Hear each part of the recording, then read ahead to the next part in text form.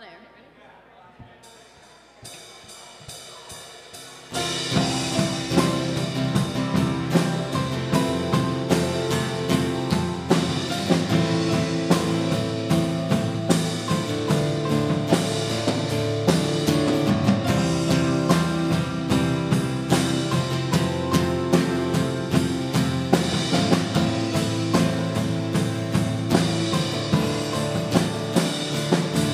It's falling from the clouds, strange and lovely sound.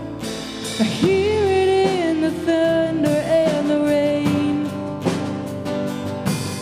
It's ringing in the skies like cannons in the night, and the music of the universe plays. We're singing, you are holy, great and mighty. The moon and the stars declare who you are. I'm so unworthy, but still you love me forever. My heart will sing of how great you are.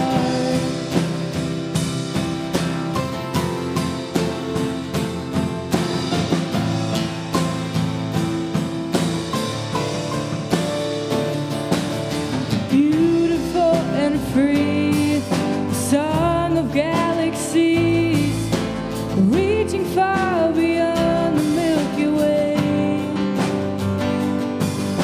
It's joined in with the sound. Come on, let's sing it out as the music of the universe plays. We're singing, you are holy, great and mighty. The moon and the stars declare who you are. I'm so unworthy, still you love me forever. My heart will sing of you. Oh, glory, honor, power is yours. Amen. Oh, glory, honor, power is yours. Amen. Oh, glory, honor, power is yours forever. Amen.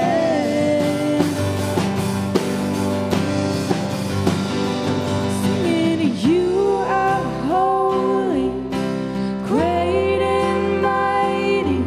The moon and the stars declare who you are.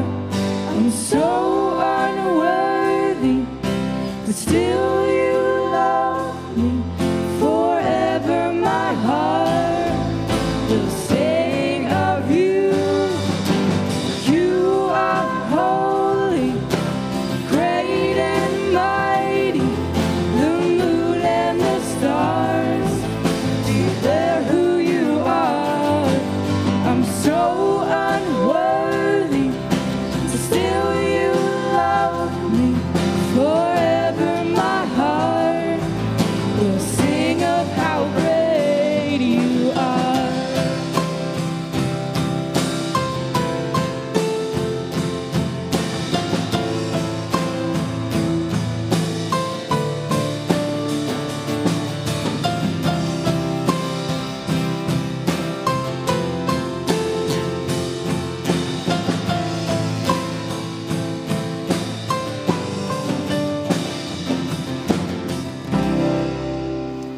Amen. You can go ahead and have a seat.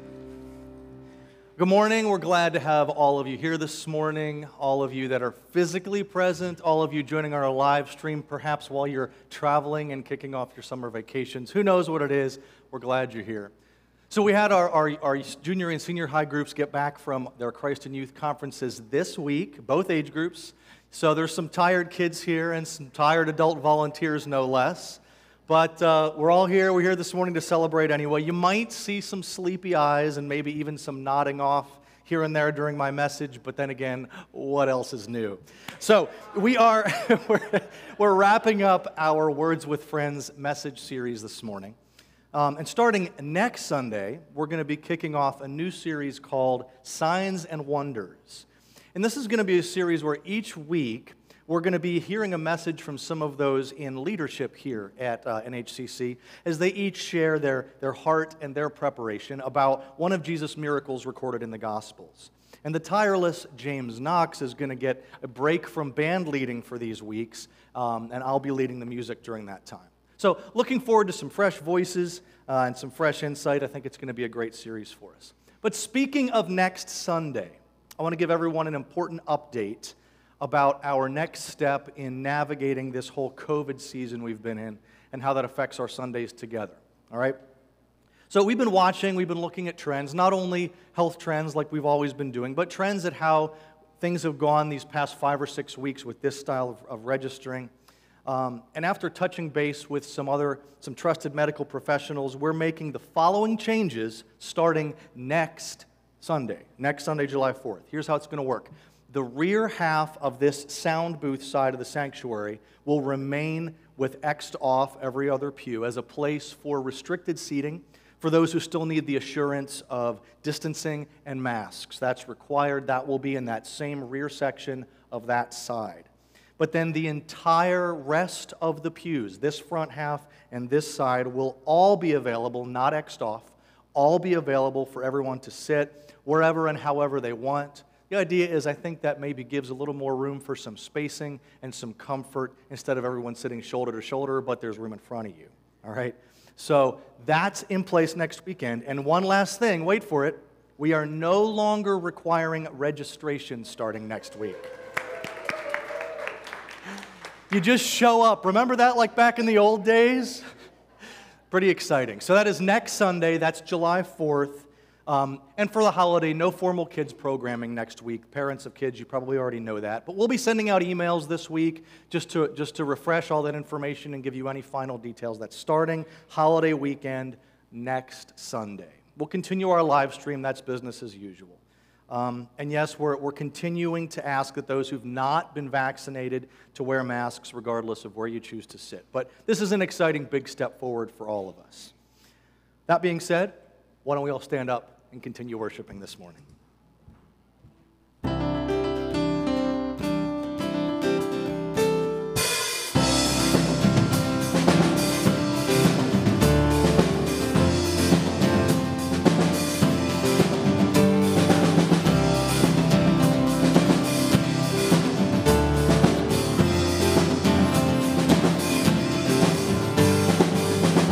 There were walls between us.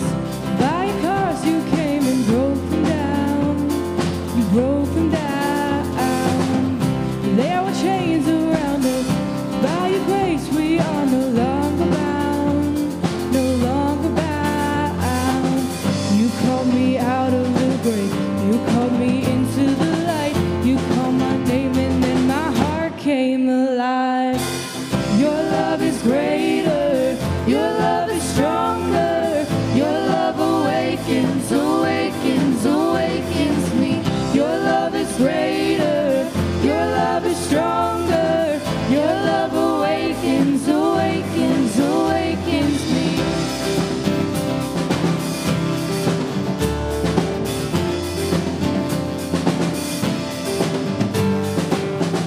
Feel the darkness shaking. What is dead is coming back to life. Come back to life. Hear the song awaken. Our creation singing we're alive.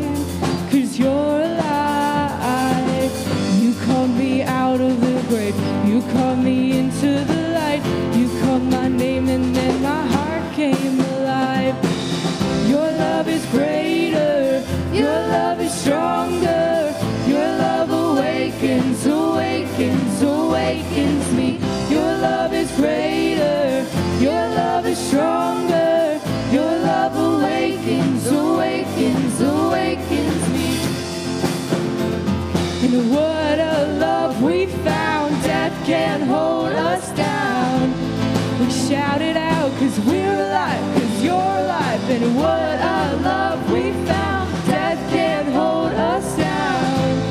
We shout it out 'cause we're alive, 'cause you're alive.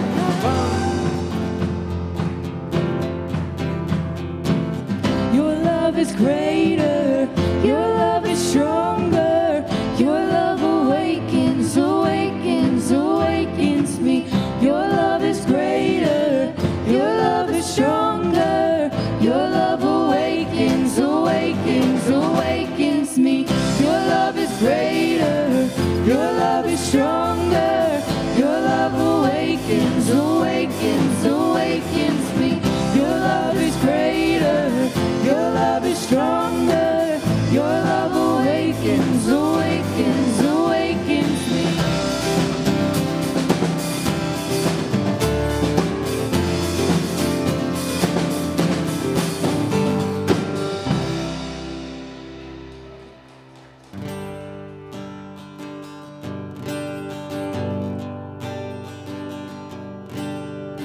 God of the new beginnings, God of the second chance, your grace an endless river, your love an avalanche. There in my darkest moment, all hope burned to the ground. That's where your mercy found me. That's when your love came down. You turned my mourning into dancing. You turned my sorrow into praise. You give me beauty for ashes, beauty for ashes. You give me beauty for ashes, beauty for ashes.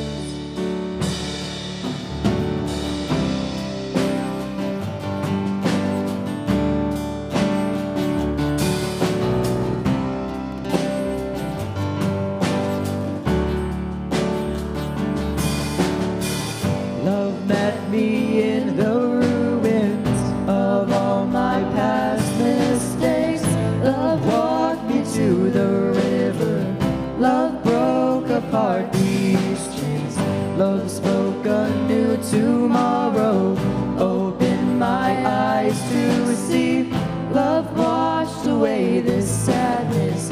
Love came and rescued me. You turned my mourning into dancing. You turned my sorrow into praise.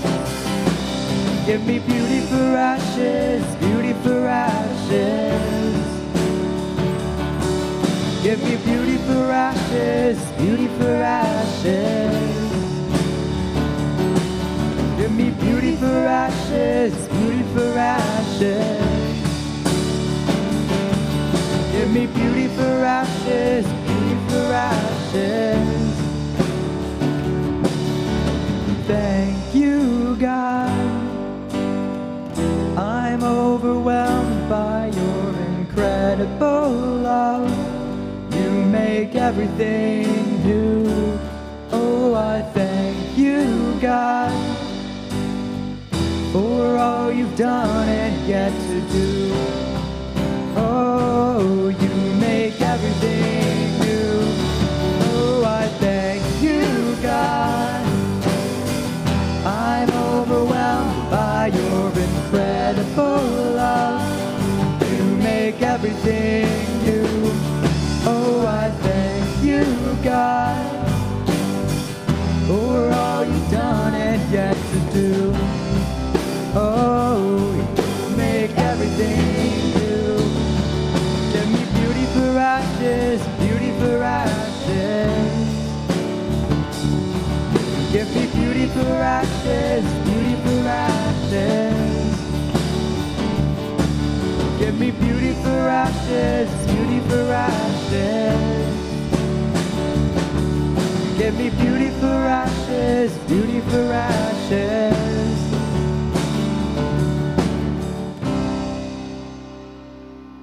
Pray with me. God, thank you for that incredible love that we just sung about. That love that makes everything new. That love that invites us to surrender, to be restored, to experience your abundance.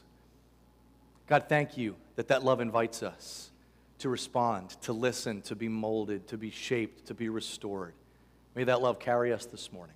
We pray in Jesus' name. Amen. You can go ahead and be seated. Like I said, we're wrapping up our Words with Friends series this morning that we've been in for the last month and a half or so. We've spent some time looking at words, meaningful, life-giving words, words that God uses to speak to us through His Word, words that can impart life and healing and hope and direction in our relationships, in our faith journeys. They can be life-changing if we let them take root in our lives. So, quick review. Week 1 was the word love, God's love. Love is who God is. It's not about our performance or what we bring to the table. And understanding how God defines love is actually foundational to understanding God. That was also true in our word in the second week, which was grace. Grace was that word. God's forgiveness and provision and presence and sustaining promise that carries us from day to day, thorns and all. God says, my grace is sufficient for you. That was week 2. Week 3 was the word truth, because we're told that Jesus came from the Father with grace and truth. And ultimately, that truth isn't simply the concept of some kind of an idea or philosophy. It's a person. It's Jesus Himself, the way, the truth, and the life. Week 4, Tony shared with us about the word trust. And then last week, we heard from Pastor Carey, Regional Director and leader of the Pittsburgh chapter of Days for Girls, to talk to us about the word mission and the work that organization does as a snapshot of how Jesus loosens the chains of injustice and elevates the value of women in cultures that cast them aside. That was week 5. And then last week on Father's Day, we looked at the word commitment.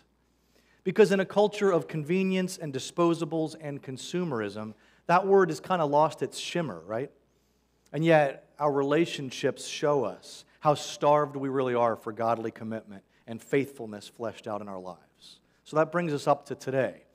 And this morning, we're going to close out with one last word.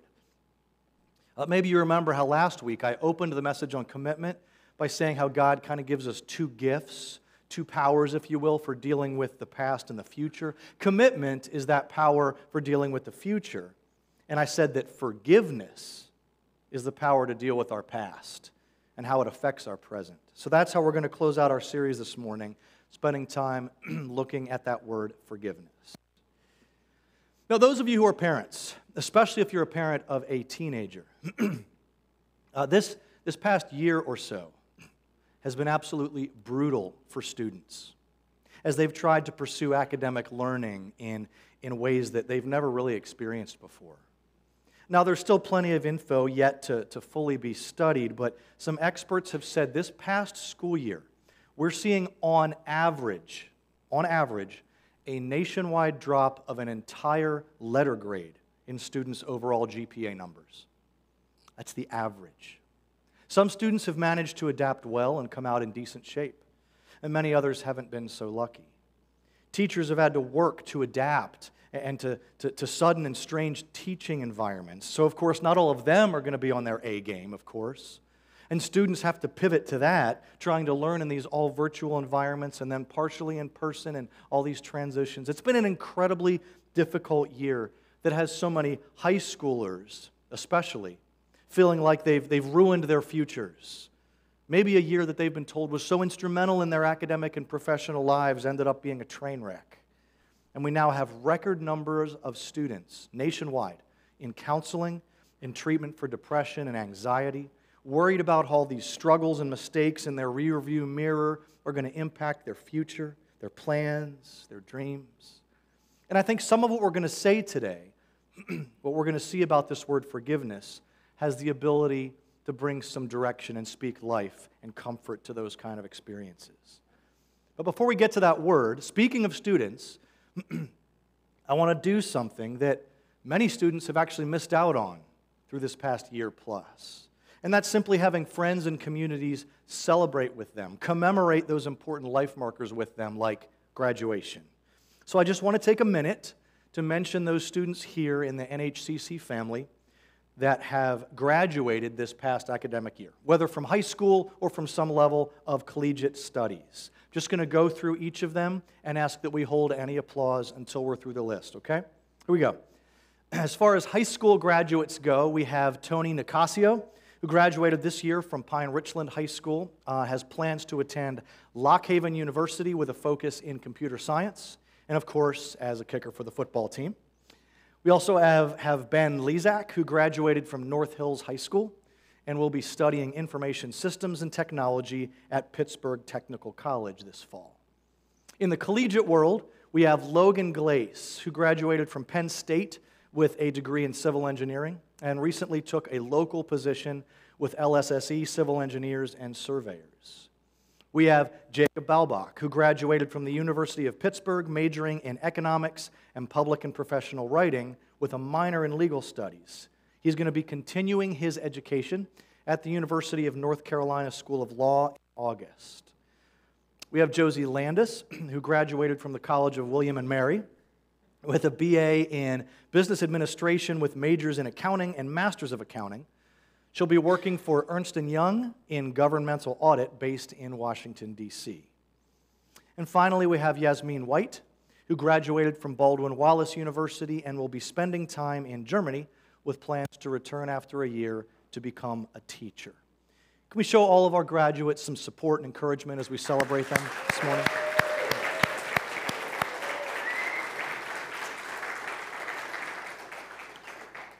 Now, I'm sure each and every one of them could testify as to how brutal the shifts and demands and changing landscape of this past year was for them in their studies. And so our word today, forgiveness, is sorely needed for many of us as we long to move past the ugliness and pains of our past. In old Roman ruins, archaeologists have discovered these prayer tablets. These were ancient prayers to pagan gods that people would pay to have inscribed on like a thin metal tablet. There's a picture of that, one of those up there. This was around the time of Jesus, where the Roman cultures around them very strongly believed that they could exercise control over the natural world by tapping into the divinity of these pagan gods. So these tablets with prayers were often called curse tablets because the most common kind of prayer recorded on them, by far, are curses. Prayers to the pagan gods to bring harm or pain or suffering or failure to someone they felt had wronged them. People would have a message inscribed to a god or a goddess that would say something like, "This person here hurt me, here is how they hurt me, and here's what I want their revenge to look like." Tablets like these have been found all over the Mediterranean region. Curse tablets. The most common prayer recorded on these tablets in the ancient world, by far, curses. Oh, what about another category? What about a bless my enemy tablet? What about those? A prayer that says, "This person hurt me badly. Would you please deliver me from my resentment? Help that person to find genuine repentance. Forgive their sin and mine. Heal our relationship." What about that kind of prayer tablet? Seems healthy, right? Let me tell you how many tablets like that they have found in the thousands they've uncovered in the ancient world. Exactly 0. People didn't pray prayers like that. Fierce allegiance to friends and family and fierce opposition to your enemies was just considered proper, noble even. It's how things worked in that culture. And into that world, into that culture came a carpenter from this tiny village of Nazareth who had a lot to say about forgiveness. It was pretty countercultural then.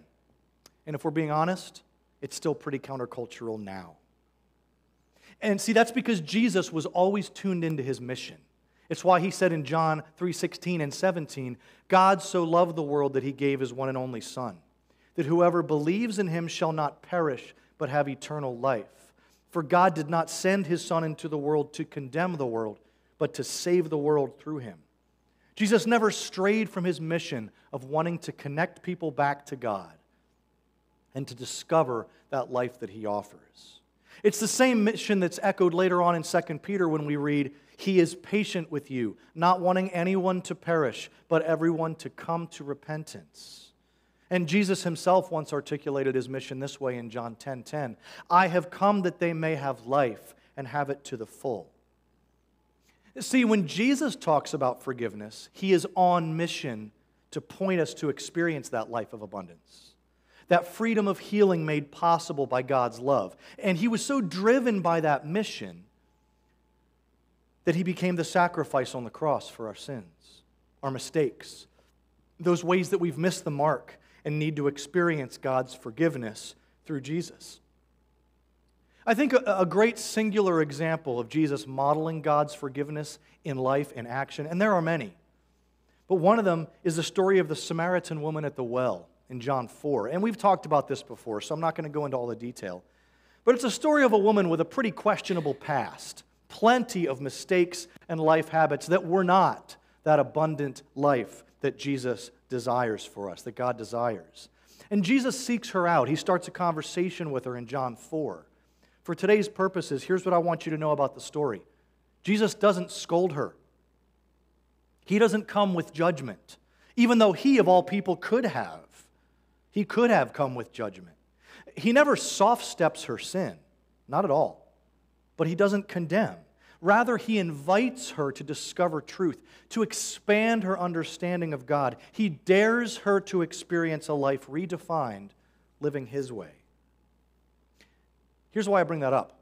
Don't you think it's ironic, then, that we serve this Jesus as our Lord, the one who says that he does not come to condemn, that his life example is not one of condemning? I think it's ironic, then, that one of the things that non-churchgoers so often say about their experience with church is that people are so judgmental and condemning. Jesus, the one who was without sin, who had the right to correctly judge and to condemn, he said that's not why he came. We hear John 3:16 quoted all the time, but John 3:17 is often left out. For God did not send his Son into the world to condemn the world, but to save the world through him. Look, Christians have struggled with this for centuries. Over my 25 years or so in ministry, I have seen so many instances where Christian parents, as they see, we'll say, unwonderful behaviors in their kids, they crack down. They think their kid needs more judgment, more condemnation, needs to hear that message louder and more often to correct them of their ways. Except what you see over and over is the exact opposite. Kids raised in homes where judgment and condemnation and shame were pushed hardest to try to reform the kids, those are the kids most likely to walk away from the faith, to reject God's way of abundant living because they've only heard about his anger, his judgment, his rules, and they've never understood his tenderness and his grace. I can't even count the number of premarital counseling sessions that I've done where this comes up when we talk about family of origin and faith. It's heartbreaking. Now listen, God's righteousness and holiness and judgment are real. That's why Jesus came. He came that we might experience life God's way. And it's not a life of shame and burdens and condemnation. It's a life of freedom and of flourishing. Maybe that's why Jesus says in Matthew 11:29 and 30, "Take my yoke upon you and learn from me, for I am gentle and humble in heart, and you will find rest for your souls. For my yoke is easy and my burden is light." And maybe it's why the Apostle Paul writes in Romans 2:4, "Do you show contempt for the riches of his kindness, forbearance, and patience, not realizing that God's kindness is intended to lead you to repentance?" Forgiveness is God's gift to us that frees us from our chains, frees us from our heavy burdens of religious performance, our slavery to sin. It's not a freedom to get off scot-free and do whatever we want without consequence. It's a freedom to step into God's way of living without feeling like we have to constantly live in shame and regret and punishment. If you've put your trust in Jesus, your shame and regret were crucified on that cross with him. Stop trying to bring them back to life. Now, if you've been coming to church for a while, when you think about the word forgiveness, that's probably how you're used to hearing about it at church, right? God forgiving us.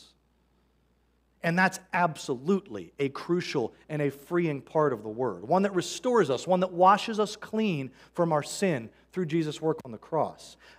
But there's a really big other piece with this word forgiveness. So big, in fact, that it's the primary way that Jesus himself talked about this word. And it's how we're going to spend the rest of our time together this morning. Look what Jesus says in Matthew 5, starting in verse 43. You have heard that it was said, love your neighbor and hate your enemy. But I say to you, love your enemies and pray for those who persecute you, that you may be children of your Father in heaven. He causes the sun to rise on the evil and the good, and sends rain on the righteous and the unrighteous. Some of you gulped hard right now when I read that. Ethan, I brought my parents today. My friend is watching the live stream. I thought this was going to be a feel-good message about how all of our mess-ups can be washed away. Can you go back to that, please? Please talk about that instead. Listen, this is real life. Anger and hurt and bitterness and resentment, they are huge forces in our world. It's real and familiar to every single one of us. And nobody sitting in this room gets a free pass. Nobody. It might be hard to hear, but we're diving in anyway. Jesus continues in the next verse. If you love only those who love you, what reward will you get? Are not even the tax collectors doing that? And if you greet only your brothers, what are you doing more than others? Do not even the pagans do that? If you're only showing love and care and kindness to those that make you feel good, how is that different than what anyone else does? If you only greet and seek out those you know that are already in your circle, already in your tribe, how is that different from the rest of the world around you? Jesus is just describing how the world around him worked. He wants to show how God's kingdom come to earth should look different in contrast. And he chooses this illustration as simple as greeting another person.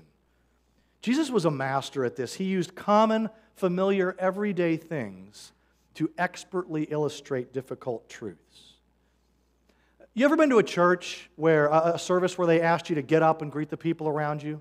It's something we've done here for years, at least pre-COVID, right? Very common thing in churches. They do that with the visitors too, right?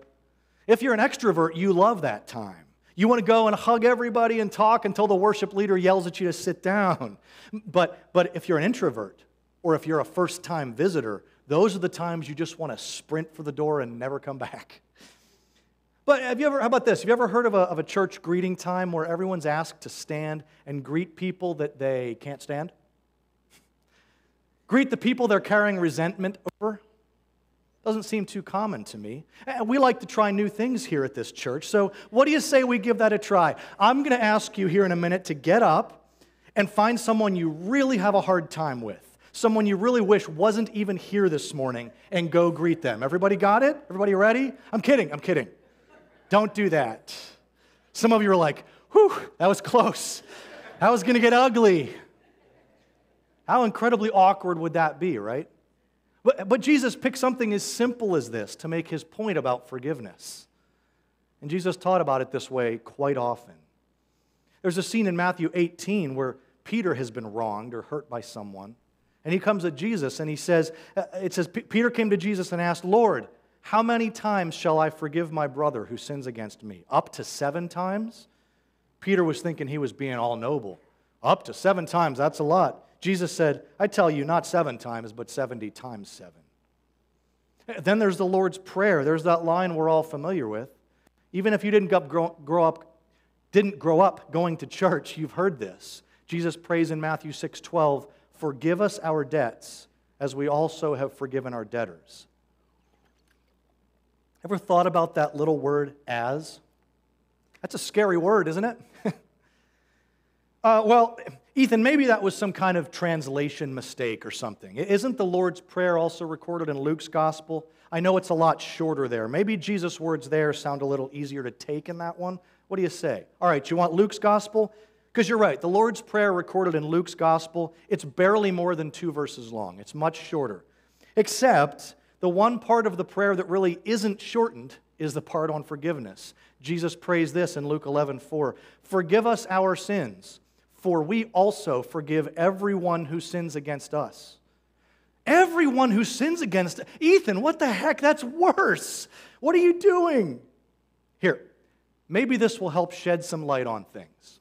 Jesus ends the Lord's Prayer in Matthew 6, and immediately When he finishes, we read this starting in verse 14 of Matthew 6. He says, "For if you forgive other people when they sin against you, your heavenly Father will also forgive you. But if you do not forgive others their sins, your Father will not forgive your sins." What? Jesus can't mean that, literally, right? Surely there's some historical nuance, some language translation tools that can soften this. Please tell me there's something, Ethan. What does this verse really mean? Well, I think it means if you don't forgive others their sins, then God will not forgive your sins. It's a message we see over and over throughout Scripture. It's as simple as in verse in Ephesians 4:32 that just says, "Forgive as the Lord forgave you."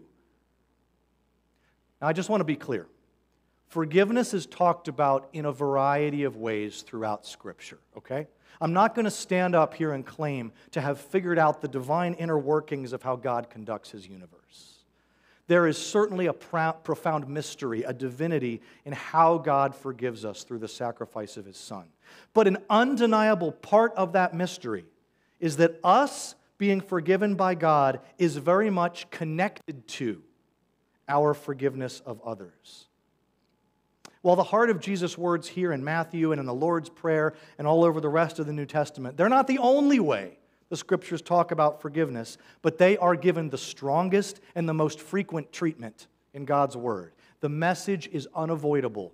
God forgiving us is connected to us forgiving others. Now, let's be clear. Forgiveness does not mean forget, condone, sidestep, excuse, tolerate, overlook, none of that. Forgiveness is about choosing the way of love over the way of hate. It's just a better way to do life. It's not easy. In fact, it might be painful. It takes time. But Jesus says that if you want to be forgiven, you better be willing to forgive others. Words like grace and love that we've talked about in this series, we like those words. We like the word forgiveness too, at least until it's required by us, right? We love to hear about how God forgives us, His unconditional love and His grace. We take communion every week like we're going to do in just a bit later, where we remember how Jesus died for the forgiveness of our sins. We love to remember that God is still in the forgiving business. But we so often struggle to offer the same forgiveness we've been shown. Maybe you have a really difficult situation, and you have very real, very understandable reasons for not wanting to extend forgiveness. Yet there are countless stories through history of Christians who found God's love and forgiveness to give to others despite unspeakable pain and wrongs done against them.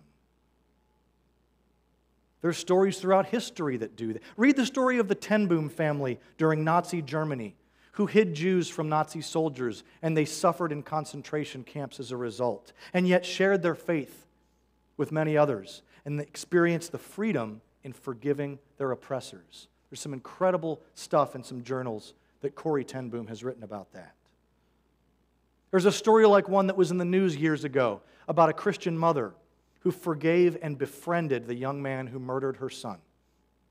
It's a heart-wrenching story. It's honestly hard to read. But the mother said this: "Unforgiveness is like cancer. It will eat you from the inside out.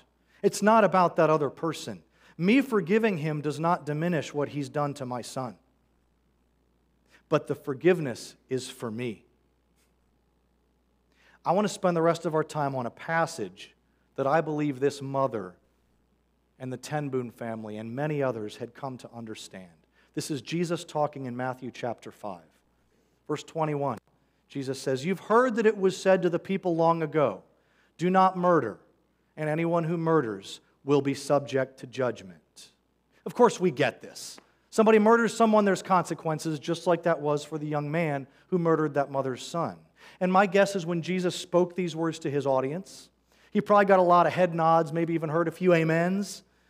All those who had never murdered anyone or committed any of those giant, criminal grade sins, they're shouting, "Preach it, Jesus!" But Jesus wasn't done. He says in the next verse, "But I tell you that anyone who is angry with his brother will be subject to judgment." the language here, the words that that he uses, suggest a state of remaining angry, of feeding or maintaining a posture of anger. Not so much a single moment of feeling angry. This is a word that's best described as anger that has settled into place. That's a great way to say it. Anger that had settled into place. An anger that actively burned against the offender. It's not an anger really about the moral offense itself. It's about the offender. So the message here, Jesus is saying, if you murder, there's judgment, there's consequences. And if you remain angry, if you smolder with anger and hold bitterness, there is judgment and consequences. You can almost hear the I've never murdered anyone crowd get real quiet when Jesus dropped that one. What Jesus is doing here is he's taking God's command to not murder, and he's pulling back the curtain to show the heart behind why that commandment was given in the first place. God said, don't murder because people are deeply valuable to him. Jesus would later say you can sum up all those commandments in basically two phrases: love God and love people. The purpose of the law, do not murder, is to protect people because people are valuable and dearly loved by God. Jesus says everyone knows if you physically murder someone, there's consequences, there's judgment. But then he says, when you're burning with anger and resentment for someone, feeding that anger, holding a grudge, there will also be judgment. Excuse me. There's consequences for that too. In fact, if you look at all of verse 22, it reads like this: but I tell you that anyone who is angry with his brother will be subject to judgment. Whoever insults his brother is answerable to the Sanhedrin. Anyone who says, you fool, will be in danger of the fire of hell. Now, before you get all worked up over that fire of hell phrase, let's talk about what's being communicated here. Because remember, like I've said so many times before, what matters is what Jesus was communicating to his original listeners that matters. And that can, in turn, communicate God's truth to us. You see, in Jesus' day, religious law said that if you use your words to cut down, to devalue another person, they could technically charge you before a court of religious law. That was the Sanhedrin, a court of religious law. You could have judgment actually sentenced on you. Maybe it was a fine. You'd maybe be made to work for that person. Could be a variety of things. That was this culture.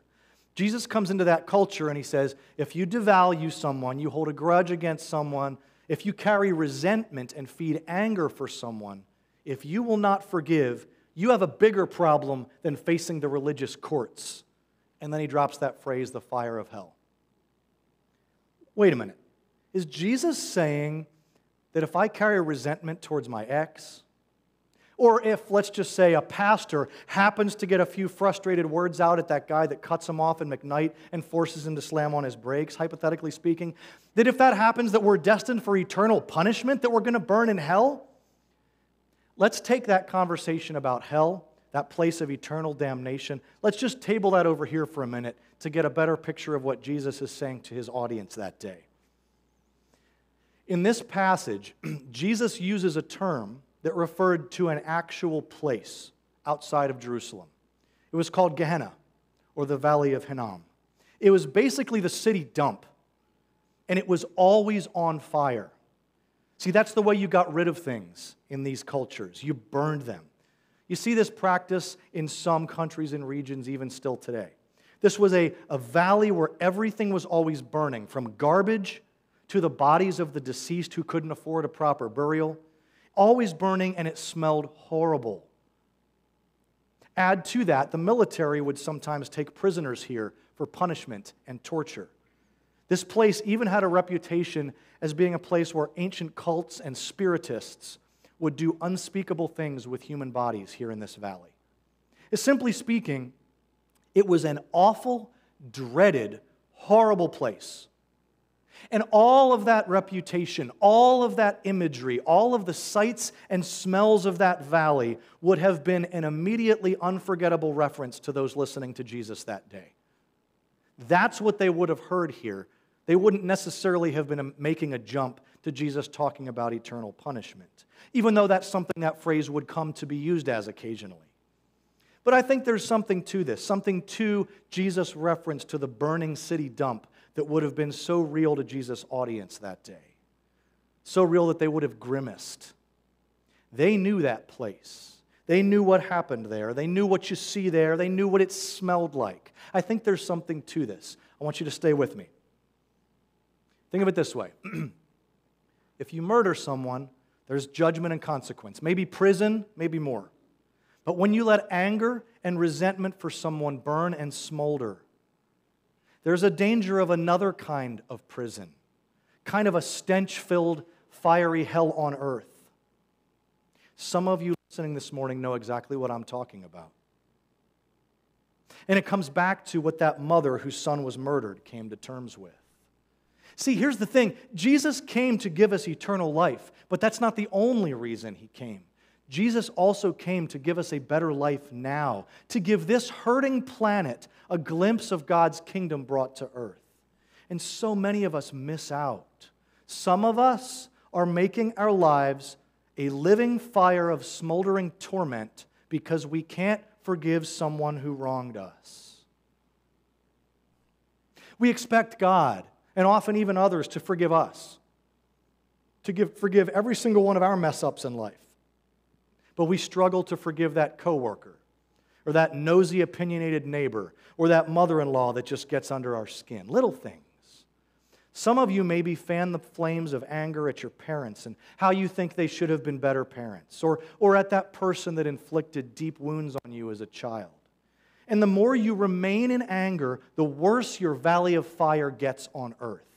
I hate the person that blew up my family. I can't stand that lazy worker who got my promotion by kissing up to the boss. I am furious and fed up with the person who has made my life a living hell, and I can't and won't get over it. That doesn't sound much like the life Jesus longs for us to have, does it? That verse we read earlier, I have come that they may have life and have it to the full. The life that Jesus calls us to is so much more than just don't murder. Forgiveness is about living free of the fiery prison of bitterness, of anger and pain. You might say to me, but Ethan, I am angry about what happened to me, and I have a right to be. It was wrong. You can't take that from me. Look, I understand. God understands. I'd be mad too. I mean, I have a hard enough time not getting mad at my kids when they leave their dirty laundry on the floor, for goodness sake. Trust me, I get it. If we're talking about rights, many of you have the right to be angry because what happened to you was wrong. Did you just need someone to tell you that? Fine. But just because you have a right to be angry doesn't mean that's God's intention for your life to stay there. Because a life held captive by anger and resentment is just not God's design for how to experience living life His way on earth. So sure, go ahead and live angry. But Jesus says, be careful, because there are very real consequences in that. Consequences that rob you of joy and freedom, and even cause you to inflict on others some of the same hurt that was inflicted on you in the first place. We've all seen this. You can be angry at that kiss-up coworker and take it out on your wife when you get home. You may be angry at that ex-spouse who walked out on you, and that resentment is destroying the marriage you're in right now. You can be so smoldering with anger about the failings of your father that it negatively affects the way you treat your children today. You can become so imprisoned by this anger at the people and the wrongs in your life that before too long, God feels like He's a million miles away. He's there, but it's too hard to feel His presence in that smoldering stench of a dumpster fire you've been cultivating for so long. So sure, you've got a right to be angry, but is that where you want to live? Jesus says be careful, because there is a cost.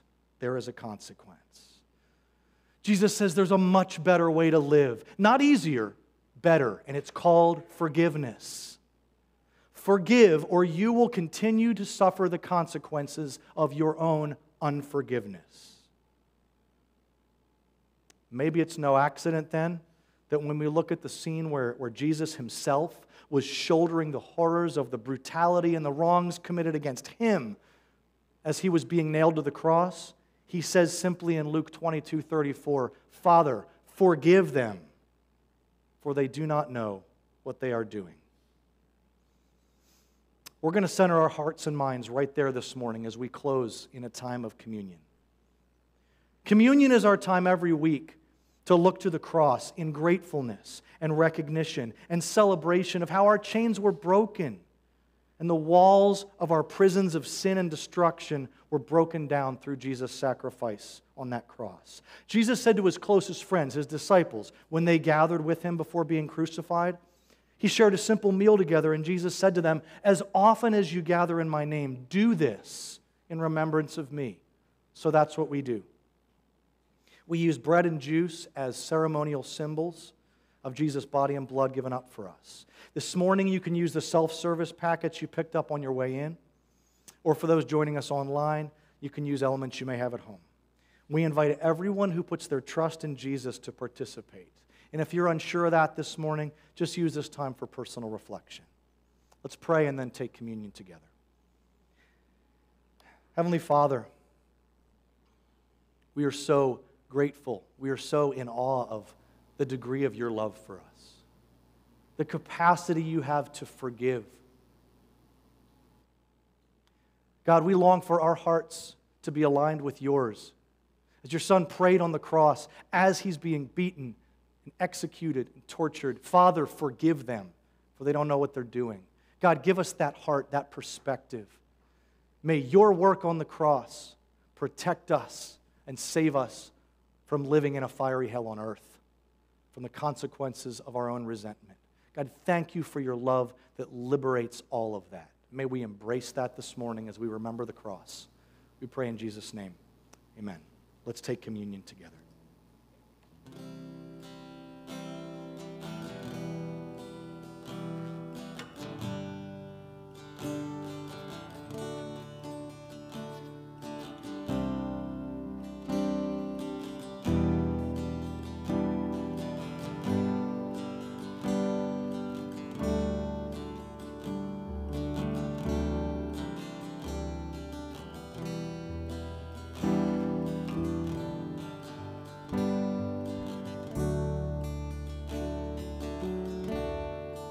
Oh, how I need your grace, more than my words can say. Jesus, I come, Jesus, I come. In all my weaknesses, you are my confidence. Jesus, I come. Jesus, I come. I will rise, stand redeemed, heaven open over me, to your name eternally, endless glory I will bring.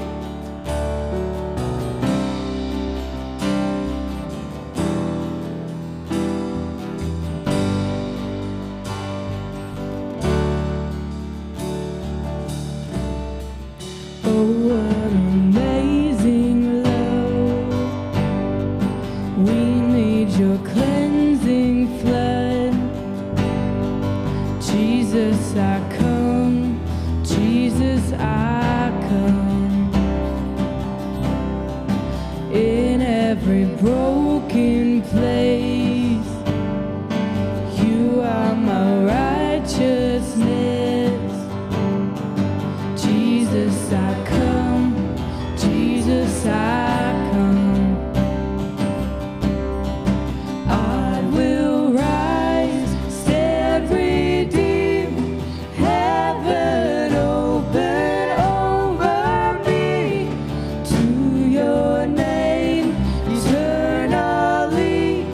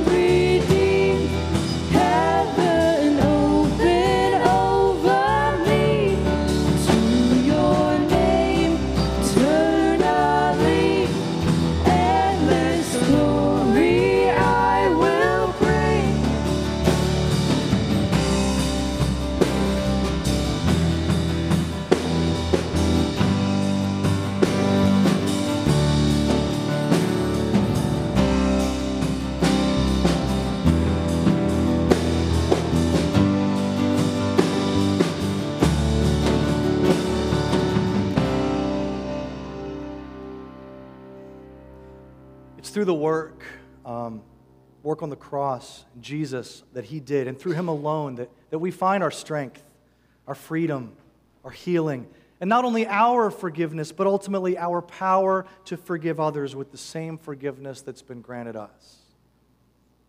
What's a place this morning where you need to make a decision, need to mark some line in the sand in your faith journey, in your relationship with God, or in your relationship with others even? Have you stepped into God's forgiveness through his Son in the first place? Have you surrendered your life to him by being baptized, being buried to the old self, symbolically underwater, being raised anew? That was the step of every able-bodied person in the New Testament that put their trust in Jesus. Have you taken that step? There were some decisions that were made at the Christ and Youth conferences this past week where our own students and youth have been working through some decisions in that step. You'll hear more about that in coming weeks. What is yours? Have you taken that step? What are some relationships for you that desperately need God's kingdom brought to earth? Where do you need to let God release you from that fiery prison of anger and resentment?